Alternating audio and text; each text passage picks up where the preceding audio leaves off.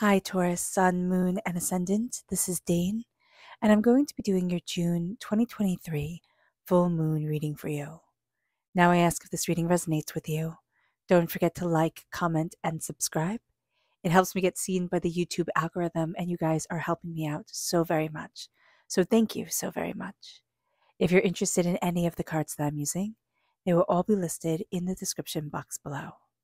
Now, before we begin this reading, let us clear the energy space, raising our own energy vibration and releasing any negativity. This cleanse and meditation will be accompanied by a loud sound. So take a nice deep breath in, exhaling whenever it feels comfortable for you.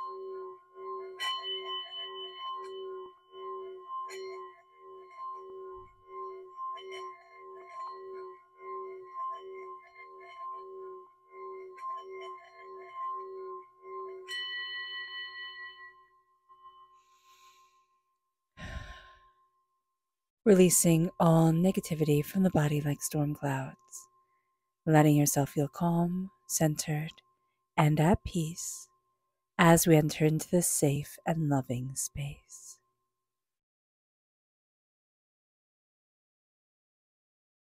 So let's see the energy we need to be mindful of during this time. Angels and spirit guides, show me clearly. Guide this reading and show me clearly, angels and spirit guides. Ooh. So the 10 of Pentacles reversed. This could be, I don't want to, it's not alarmist, but it can be a generational curse, like generational money issues or, prosperity issues that come forward. And it's really made blazingly obvious. Like there's something here where you would think like, oh, we just don't do that. Or, oh, we just don't get to be rich, or we just don't get to be happy, or we always have to struggle type of thing. Those type of statements are going to be coming up.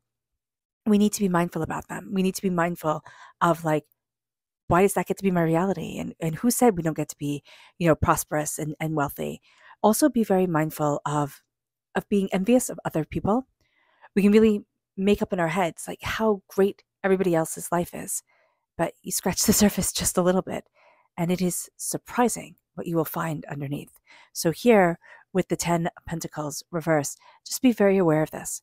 Be very aware of things that we think, oh, I'll never get to be, or it will never get to be, or people like me don't get to.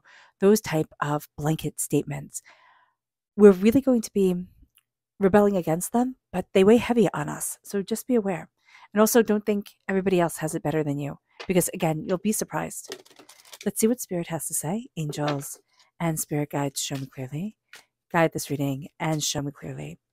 This is energy. This moon, the full moon is a beacon. It can bring us a lot of energy. I love the moon here. It's a crescent moon, but it almost looks like it's holding the moon in itself. So there's a lot of energy coming from this moon to us. We might feel very energized from it, but we can also feel very overwhelmed depending on your sensitivity and where you are in your, spiritual development story, right?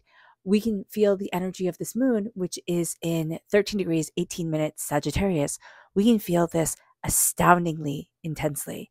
Sagittarius is the sign that's linked to independence, it's freedom, it's enthusiasm, it's idealism. It's wanting to go beyond what is to find out what can be.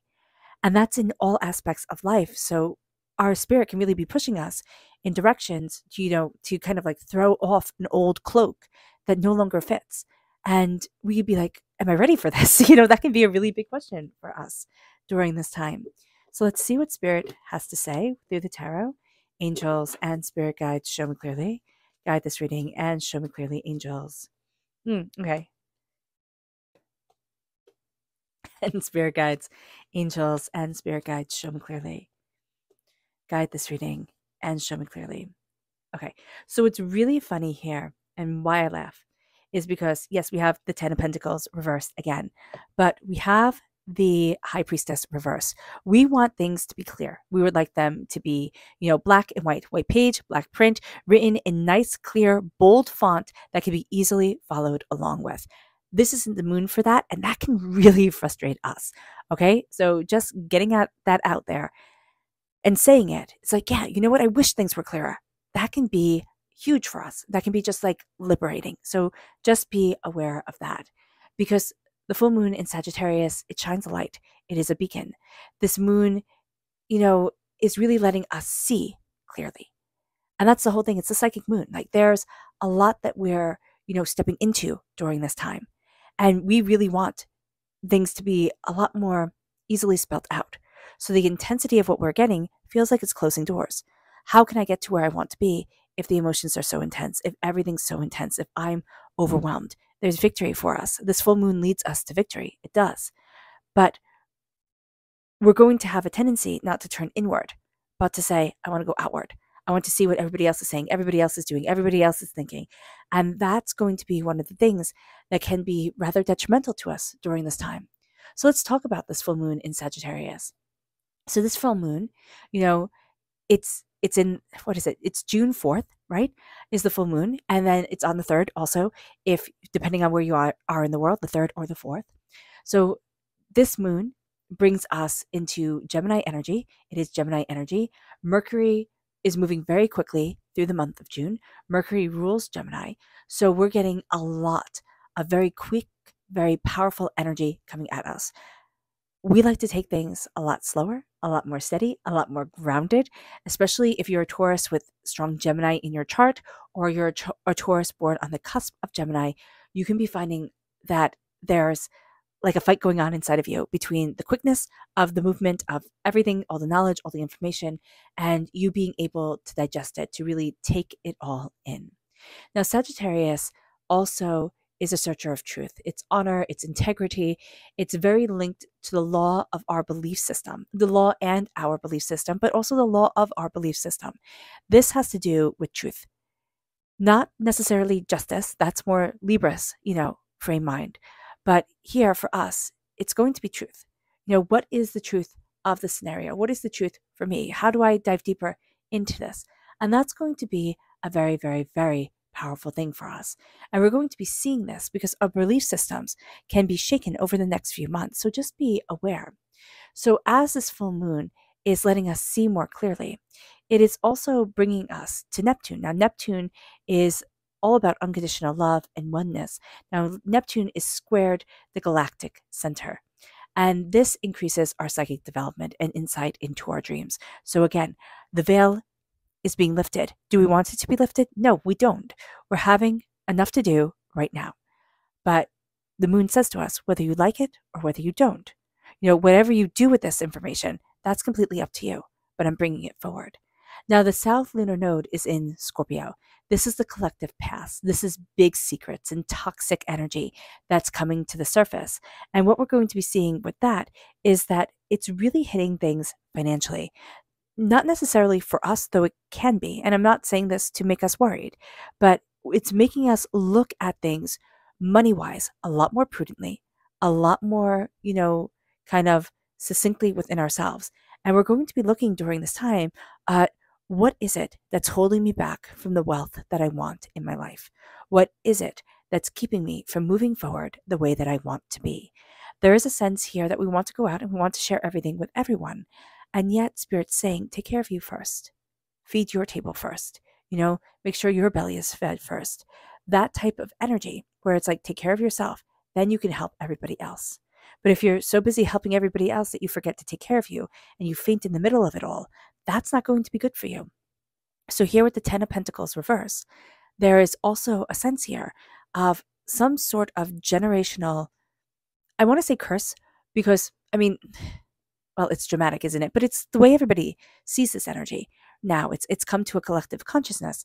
But with the 10 of Pentacles, it's like, okay, what's our blockages?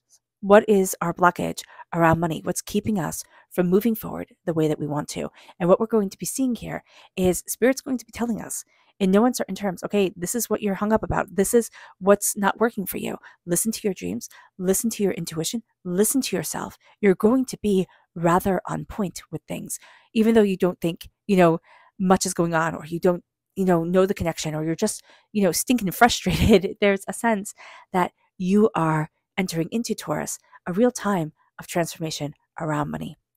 It brings us to the Six of Wands. Why I see this as positive is because we're looking at blockages held us back. The Six of Wands is celebration. Now I'm celebrating me to move forward. Now I'm seeing what I need, what I want, what I desire for myself, what is important to me, and what isn't. We're starting to celebrate us. It's slow go, but there really is a sense of celebration, of beauty, of intensity, of power. Now, Uranus is here as well. Now, Uranus is conjunct Mercury. And why this is important is Uranus is the higher mind. So it's the higher aspect of Mercury. So this brings sudden and surprising news and brilliant ideas into our lives. Uranus is the sword of truth. What we're going to be seeing here is that there's a lot of knowledge, because Uranus is moving into a new is tangled in my words, is moving to a new degrees where it hasn't been for 84 years. And so we're going to see a lot of people, including ourselves, awakening. We're going to see a lot of power guiding us. And now there's a transit. Jupiter is now in transit. Jupiter is conjunct the North Lunar Nose. This is 3 degrees of Taurus. Wherever you have Taurus in your chart, right? And especially if it is your sun, your moon, or your ascendant, which I would assume it is if you're watching this or you know somebody who it is, this brings you very, very positive connections with your higher dreams and connections with nature in a way that hasn't been done in lifetimes. There's a real sense during this time of people going back to the roots of things, of saying, you know what, this is what I want. This is what's more clear for me. This is what's more prosperous for me. And it might look like at times, Taurus, you're walking away from easy money. And people will be like, why are you doing that? This isn't saying, quit your job and join the circus type of thing. But this is saying that we're going to be looking at things and saying, what is fulfilling to me? What is purposeful to me? What is powerful to me? The high priestess, we're not going to be looking too much deeper into things. The veil isn't being lifted from our eyes. Actually, we're wanting to pull the veil back over our eyes and say, I've seen too much. It's a little bit too intense. So just be aware of that with the high priestess energy, that we can really sit there and be like, okay, I'm overwhelmed. Okay, how do I move forward? Where do I need to be? What's important for me? What do I desire type of deal. There is also a sense here of things not going as we had planned. And that's very much in Caerdwyn. That's very much in her story. She tries to control things by having her son become brilliant, right? She doesn't deem him very, gifted. And so she makes this potion and she's going to make him the best at everything. But what happens is the poor serving boy that she has to stir the potion for 3 days straight, morning and night, he winds up getting burnt. A bubble pops up on his finger, puts his finger in his mouth. He becomes the smartest, the most talented boy in all the world, right? Her plan did not go the way that she wanted it to. But because they're magic, and this is an ancient Welsh tale, he turns himself into a seed of corn, and a kernel of corn, and she turns herself into a hen. She eats him, she becomes pregnant, and winds up giving birth to the most talented, blessed child. So she gets what she wants, but in the most roundabout way. That's going to be what happens, Taurus. We're going to find, because we're master manifestors, we're going to find that we get what we want, but in the most roundabout, kind of, are you kidding me way. And so that's going to be something to look at. The repeat of the number 2 here. You're better in a pair. As much as you want to work just on your own, you're better connected with others. So be aware of that. The 2 of Wands here, a door is closing. A door is closing. You're seeing things more intensely, and you're going to think, like, what the heck is this? What the heck is going on here? That's supposed to be what's opened. And Spirit's like, no, trust me.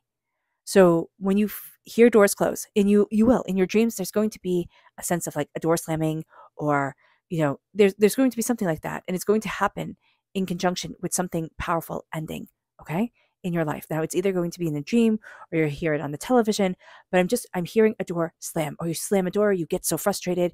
And that's a day where like all this toxic energy that's in you, falls away. And you see yourself stepping into new power. And you're like, why did I even have to go through that? Because you're stepping out of the sludge that is part of this world. And it brings us to the Hermit. It turns us inward, right? It turns us inward. Now, the Hermit reversed, right? We're not connecting very well with Virgo energy. So if we have that in our chart, be mindful of this. But also, we don't want to turn inward and see ourselves. We want to turn inward and connect with everybody else. This is a time where it will be a challenge, but it will also be a huge blessing to turn inward, see what we want, see what we desire, and let ourselves move forward in a knowledge of what is the dream that guides us. What is it that we really want in this world? Because we're looking at something that is almost deemed like wishing on stars, like not wishing on stars, like just impossible.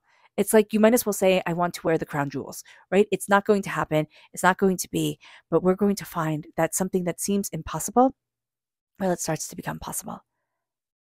It starts to become possible during this clever, intuitive moon. And it makes us clever and intuitive. So let's see what the moon has to say for herself. Angels and spirit guides, show me clearly. Guide this reading and show me clearly. Angels and spirit guides. Angels and spirit guides, show me clearly. Angels and spirit guides, show me clearly. Guide this reading and show me clearly, angels. And spirit guides, angels. And spirit guides, show me clearly. Guide this reading and show me clearly, angels. And spirit guides, angels. Okay, so what's really interesting here is that we start off with a new start is coming reverse. So we're going to see the power of this full moon go from full moon to full moon.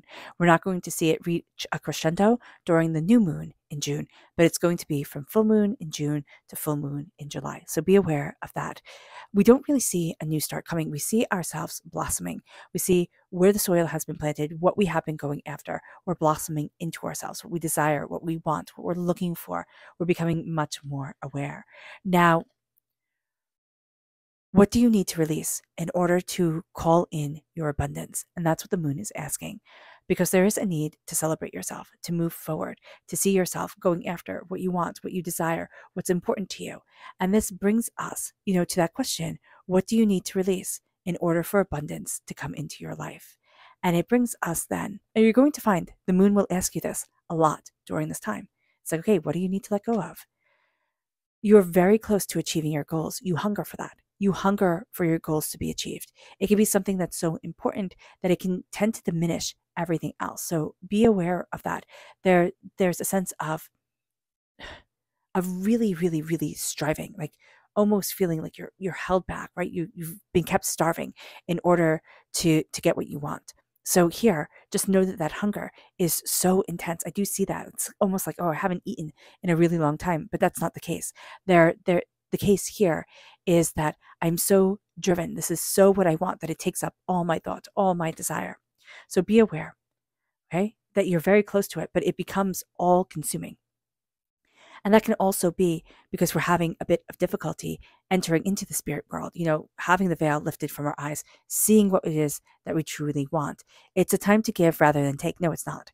It's a time for balance, but it's a time to give and take. And it brings us to a place of peace. We can have a tendency as Taurians to give and give and give, especially when we love people, especially when we want them to succeed. Here, we need to have that balance. And we need to follow peace for ourselves and what peace means for us. It brings us then to look at the big picture because a lot is changing. But look at your big goals. This is the full moon in Sagittarius. You have this full moon shining forward.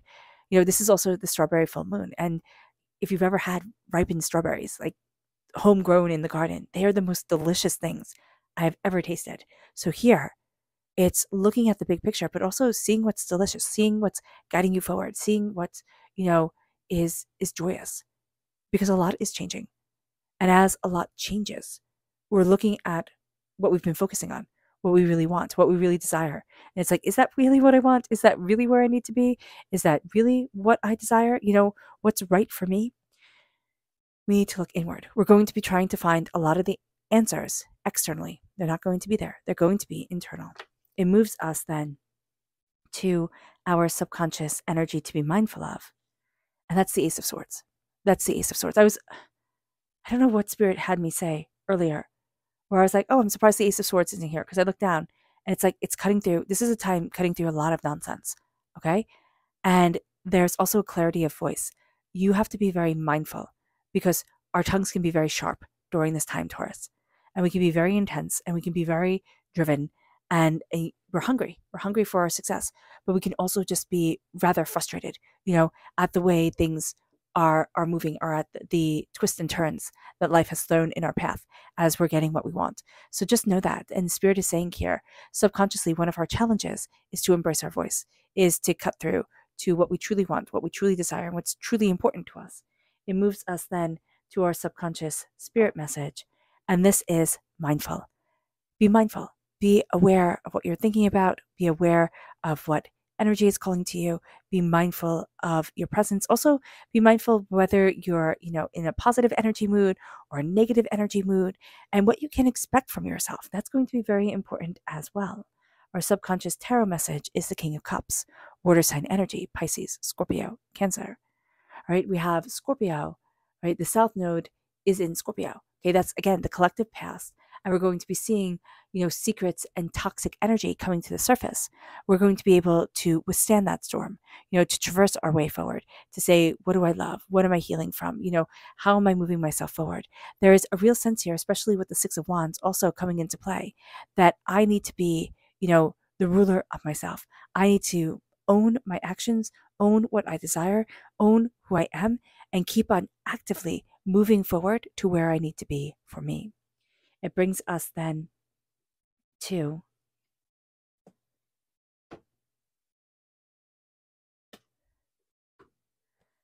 our subconscious Luna message, which is it's time to release negativity. This is reversed. So we kind of feel very attached to our negative energy. And fruition, this moon is going to bring to fruition our question marks. A lot of what we desire, but also a lot of what we're questioning, we're looking deeper at, we're feeling overwhelmed by. Here, we have to release the negativity. The moon is telling us we're having a hard time with that. We might not see the energy that's holding us back as negative. We might think, oh no, that's the tenacity, not the tenacity, but like the obstinance, the stubbornness, the fierceness I need in order to succeed. So here, just be very, very mindful about this, that it can be holding us back in a way that is overwhelming. We can be seeing it as a positive, and the moon is like, why? You're just soaking yourself in negativity, right? It's kind of like, when they say like soak the fruit or soak, to in like brandy or something like that, if you're making some sort of a pie. I don't even know where this is coming from, but I feel like somebody who's watching either makes pies or knows this, because I certainly don't. But like you have to soak it to take in. It's kind of like a marinade, but I'm seeing it more for fruit. And here, it's like, okay, you don't want to soak in that, because if you eat the apple just as the apple, it's delicious. But if you soak in the brandy or something like that, it's not anymore. So be aware of this. We don't want to soak in something that maybe in moderation is delicious, but or good for us, or makes us feel good, or something like that. But too much of it, it's like it's too intense, it's too powerful. Be aware. I don't know who that message is for, because that was the oddest way for Spirit to explain it. Okay. All right. All right, Taurus. I hope this reading has resonated with you. I wish you nothing but light, love, peace, and happiness. May harmony always be with you. I am sending loving, healing energy to each and every one of you. I love you all, and stay safe. Let's end this reading with a meditation, a clearing away of negative energy, a raising of our positive energy as we embrace the power, intensity, and beauty of this time and of ourselves. So take a nice deep breath in, exhaling whenever it feels comfortable for you.